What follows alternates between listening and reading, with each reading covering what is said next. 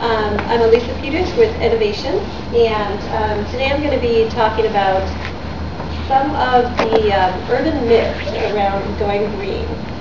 First, I'll just mention a little bit about who we are. Innovations is a company based in Mountain View, and we give everything away for free. We don't charge for any of our services.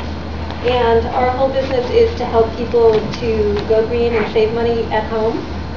So we provide free, independent, and expert advice. We do that online and on the telephone. So online you can track your bills, find out how you compare to other similar homes in the Bay Area. We can actually go through a detailed energy audit with you on the telephone and help you figure out, for instance, if you're a good candidate for solar, and if so, what are the energy efficiency things that you might want to do first, specifically to bring your bills down so you get the right size solar system. And I'll be telling you more about that. And Thortec has actually signed up to participate. And at the end of the presentation, I'll be showing you how you can participate and what you can get out of that. So, are you spending too much on home energy? Let's just take a raised hand survey in the room. How many people think they're spending too much on their home energy? Yeah. Well, I just messed up the slide a little bit here. People kind of think the bigger house you get, the more your bills should go up. But what we found was, if you look down here along the bottom, it's home size, 1,000 square feet up to 5,000 square feet. And over here is people's monthly bills, from $100 a month to $800 a month. And what we found is that for a similar sized home, a typical sized home around 2,000 square feet, a lot of people have bills, pretty low, between $100 and $200 a month. But there's some people that are spending $700 a month. So what's going on with that home? What's actually in that house that's making those bills go up? Part of it is they're using more stuff, and usually it's more electronic stuff because, as we heard in the last presentation, PG&E has a tiered rate system. So the more you use, the more you pay for. What we have found are the average monthly bills for different home sizes in the Bay Area. These are all based on actual homes. So a smallish house, under 2,000 square feet. Usually an efficient house is spending about $65 a month. A medium-sized house, a little over $100 a month. And large houses can be spending as little as $135 a month. And they have all the same functionality that their homes do, but they're just spending a lot less. And that's our job, is to help you figure out how you can get down into that efficient category. And if you need professionals to come in and help make some changes, then we'll help connect you to those. We found out how many people are energy hogs that came to the Green Fair. About 5% of people were in the really high spending category, so we call them energy hogs. 15% were high energy users, so that means they had quite a lot of potential for saving energy. There were also a lot of people, 20% in the room for improvement category, so that shows they have a lot of opportunity. But the biggest category, 57%, were actually already energy efficient. So yay for Thortec, you guys are doing great.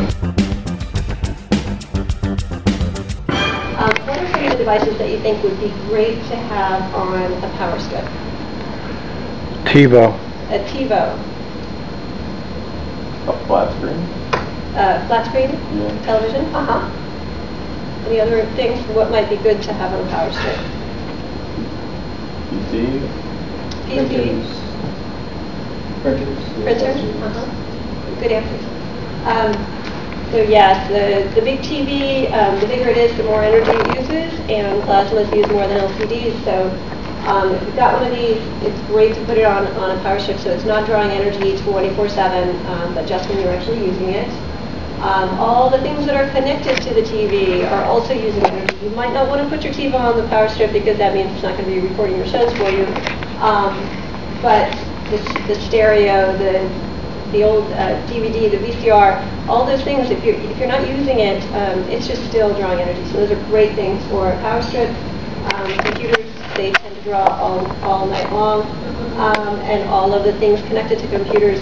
And we found some printers that are costing people like an extra $150 a year just based on that energy that it's pulling all the time. And there's some printers that are pretty efficient, but most of them are really pulling a lot of energy, so it's worth putting them on a power strip.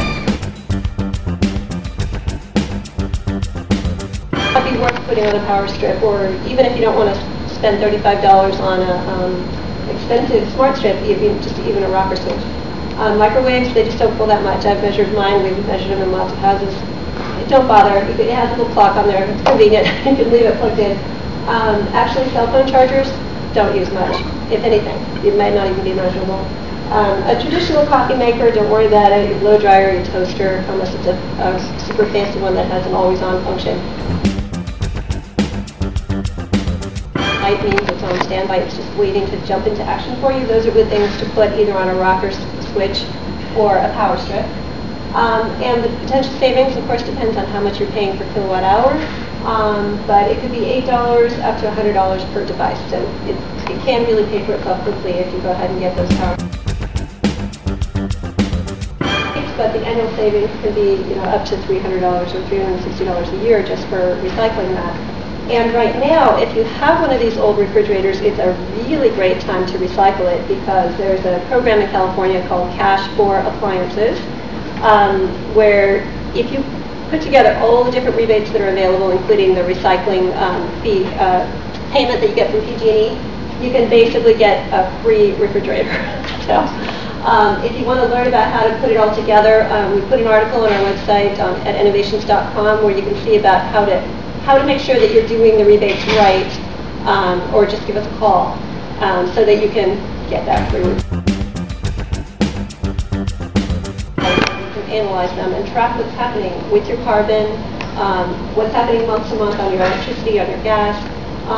You can even go in and find out how you compare. So for the size of home that you have, for the kind of heating system you have, for how many people live in the house, we have lots of data in the Bay Area of typical energy use, energy efficient homes. And you can find out basically how you compare and what your potential savings is based on those comparisons.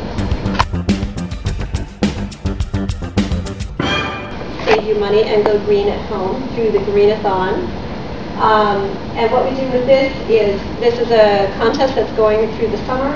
And if you sign up for an Innovations account, which is totally free, then join the Thoratech group. You'll actually qualify for getting prizes and help Thoratech to win the contest. This is a company versus company competition where the companies that do the best by getting the most people involved and starting to pay attention to their energy will be the top winners. And then we'll do a random drawing for an LCD TV and 2 iPads within those companies.